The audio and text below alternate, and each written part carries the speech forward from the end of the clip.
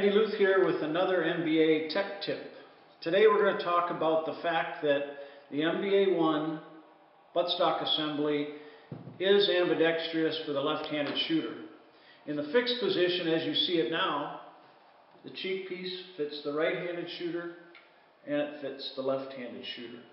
If you're looking for more additional support on the left-handed side, you can take the enclosed Allen wrench, which is installed into the buttstock, remove that.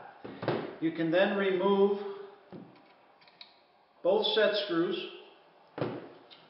for the vertical strut. Remove that vertical strut. You'll have to remove the cheek piece. You'll have to peel that off the body of the stock. Put the vertical strut on the opposite side, screw it back together, install the cheek piece, and now the cheek piece is 100% reversible for the left-handed shooter.